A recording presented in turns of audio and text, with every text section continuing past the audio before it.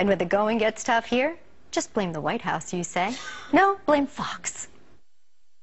While good, affordable health care might seem like a fanged threat to the freedom of the American people on Fox News, it turns out it's working pretty well in the real world.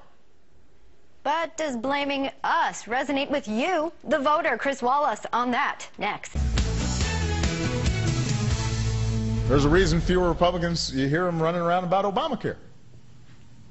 Because while good, affordable health care might seem like a fanged threat to the freedom of the American people on Fox News, it turns out it's working pretty well in the real world. You know, when the president says stuff like that, he's not talking about us. He's talking about Chris Wallace. Yeah, absolutely. And we have to take the slings and arrows. We're going to blame you, Chris. He called you out yesterday, Chris. Listen, I don't know why anybody would be upset about that. It's kind of a badge of honor. First of all, I think it's fair game. We're big boys. Sure. We have been very critical of the president and Obamacare, and I think rightly so. It's not like we think there's anything wrong with our reporting. The president's trying to gin up his base less than a month or about a month before the election, calls us out. We should view it as a badge of honor. Well, you know what, though? But Fox News has been right. We've been talking about the problems with Obamacare, and, you know, we just crossed another landmark. Look at this, a new Fox News poll. 54% of people in the United States wish it had never passed.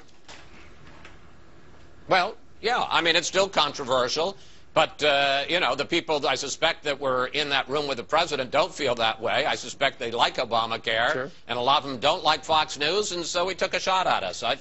You know, we're big boys and girls. We can take it. Yeah, I just didn't think we belonged in the dialogue. Just tell me what you think. Are we at the presidential level? Isn't he punching down? Doesn't Vladimir Putin get under his skin a little bit more? Is he a little bit more upset with Bashir Assad? Oh, ISIS. Stop being crybabies. My gosh. I mean, why are we in the dialogue, Chris? Why is Fox News in the dialogue? He needs a boogeyman. I have been covering presidents since the 1980s. The only thing worse than being attacked by a president is not being attacked by a president. As I say, exactly. It's actually kind of a badge of honor. It is. All right, so let's put that badge on. We'll sew it on during the break. Let's talk about Leon Panetta. You're so thin-skinned. You criticize the president for being thin-skinned, and you're being thin-skinned. Are you talking to me or Elizabeth? I'm actually talking to all of you. Oh, you are? Okay. No, I thought it was just Brian. Okay, fine. All right, so I didn't know. We live at 1601 Pennsylvania Avenue, and we're right next door, so we're equal power.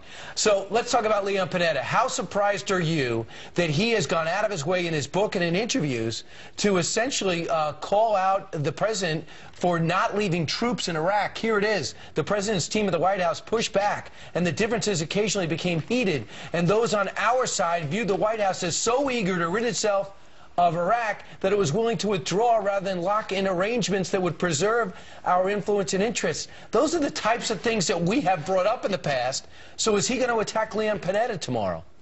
I doubt it, but that's a much more serious thing, and good for Leon Panetta to tell the truth. I'm a little surprised that he would be that honest, but it completely contradicts the Obama narrative, which he made as recently as in the interview on 60 Minutes on Sunday when he said it was all about al-Maliki, that it wasn't our decision, it was their decision, which wasn't the truth. The fact is that the Pentagon wanted to keep people there. The White House kept cutting it down, and I don't think the White House, the number of troops we would keep there after the Status of Forces Agreement in 2011, and I don't think the White House pushed very hard even for that small residue of forces. And you know, it just is crazy, the idea that when the president said it was all Maliki's fault. If we had had 20 or 25 or 30,000 troops there, do you think, and it threatened that we would cut off aid, don't you think we could have maintained some influence over the Maliki government? Common sense says so, right? But, I mean, they're still denying it. Their State Department spokesperson, Jen Psaki, was with Megyn Kelly last night, and Megyn Kelly had to sack Psaki with some facts. Take a listen.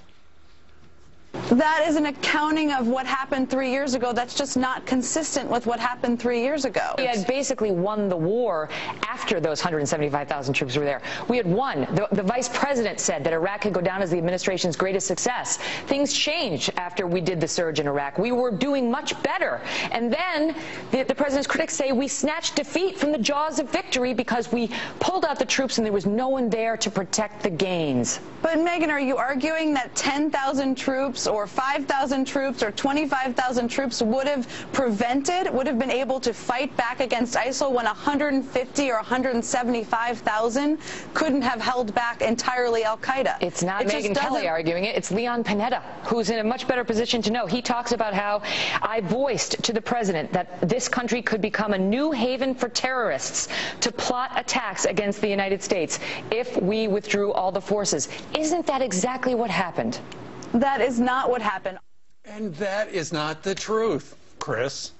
Well, see, Psaki tried to do something very smart there. She said, well, are you saying that 10,000 troops could have defeated ISIL? That's not what Panetta is saying. What Panetta is saying, if we had, and it wasn't supposed to be 10,000 troops, it was supposed to be more like about 20 to 30,000 troops, and the aid, he's saying that if we had been much more muscular in our response to al-Maliki when the Status of Forces Agreement took effect at the end of 2011, we could have had impact on Maliki, and we could have had impact on Maliki to create an inclusive, let me finish, to create an inclusive government that kept the Sunnis inside, and also that Maliki wouldn't have kicked out all the good Sunni generals and simply made it a Shia fighting force that would dissolve on first contact with the enemy. So it isn't that the U.S. troops would have been there to fight ISIL, it's they would have been there to keep Nouri al-Maliki honest, which didn't happen. All right. Meanwhile, as we look ahead, we think about our Sunday. You know, if you want to know... Oh, wait a second. Chris, are you finished?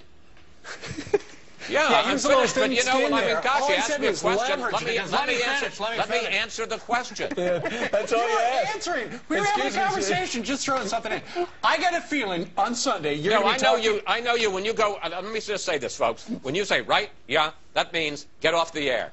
No, it just means we're running out of time. Chris, we have just eaten up all of the time for your plug for your Sunday show because you're We're going to be talking about Ebola. We're going to be talking about the Secret Service. We're going to have national officials. We're going to have a former FBI agent, Don Bongino.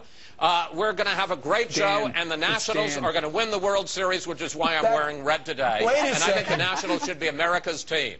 They definitely could. They certainly have the pitching, Chris Wallace. There you go. Man, is he wound up. We'll look forward to watch. Or I'll get my... I am a little wound up today. What can I say? That's okay. You're entitled. By Shep show, you'll be nodding off. I know you, Chris.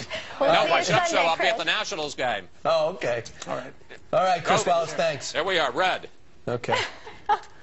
He's acting like he didn't realize he was just on TV for 7 minutes. Why is hey, look what I'm wearing. Look what I put on this one. Why is it there for Sunday? News time. Hey, Heather. That guy loves his baseball, doesn't he? All right.